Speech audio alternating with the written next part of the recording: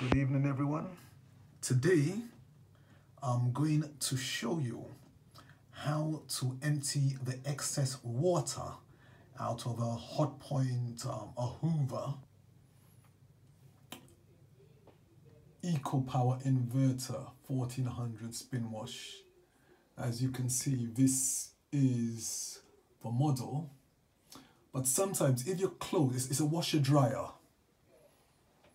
But if your clothes are not drying properly, for some reason they start getting damp, normally the problem lays down here. Now there's a little door which sometimes it builds, there's a buildup of excess water inside. So what you've got to do, get a little flathead screwdriver. There's a little thing you've got to open right here. Just carefully open it. You see, you're going to pull it out towards you. So you pull it out towards you and you put it back. And put the tray, or get something underneath there. You get something underneath there to catch the water. And you just got to turn it anti-clockwise. And you'll see the water start coming out. That's excess water, which you've got to take out. So you take little by little. So I'm actually just using a baking tray. I'm using a baking tray. I've got some of the water out and I'm going to go and pour that in the sink. And once, I'll keep on doing that process until no more water is coming out of this door. Then I'm going to screw it back clockwise tight. Move the last tray away with the water. The last tray with the water, simply push it back in and close.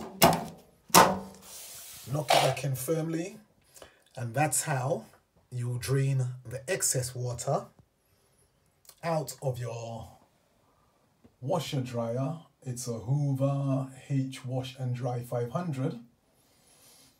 And once you've done that, you'll find your clothes will start washing and completely drying. It won't come to the end of the dry cycle.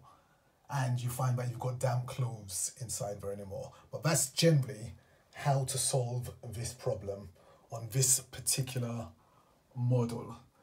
So if you like my videos, please hit the like and subscribe button, and it will encourage me to keep on making more of these type of videos, or general videos. It's not going to just be about Ziggy the dog, or it's not just going to be about traveling in the Peak District or Lake District. It's going to be about general things. It's going to be about all sorts.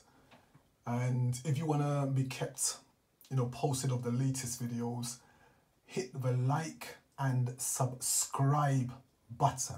When you hit the like button, it encourages the algorithms on YouTube to show it to a wider audience who can also, benefit from these tips and what I'm doing. And also when you subscribe, it's helping the channel grow. So have a good evening. And when you do like and subscribe, it is totally free. It's costing you nothing, but you may, even if you learn something little out of one of these videos, it is good to go and share it, share the knowledge. Because if you call even a plumber to sort out this little problem, they're going to charge you at least £60 just for coming out and looking at it. So, and they'll say it's, make it out to be a bigger job than it is. But look, you've just seen, you open the drawer here, turn it clockwise, pull it out, turn it anti-clockwise, put the tray to catch the water, empty some water out, Move the tray, going into the tray, then close it and repeat the process until all the water is gone. And then you've saved yourself a lot of money and a lot of frustration. So this is just basically telling you how to empty out the excess water and save yourself some money, because it can be quite frustrating when you want your clothes properly dry and they're coming out damp and you don't know why.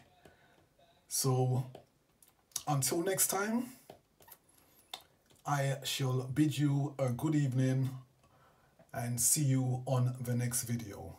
Thanks for watching. I really appreciate your interaction. If you've got any tips yourself about this process, please leave a comment in the comment section. So you can like, you can subscribe, those are essential, and you can also comment if you want on any, little tips, DIY tips you may have with regards to these Hoover washer dryers. Again, thank you for watching. Bye for now.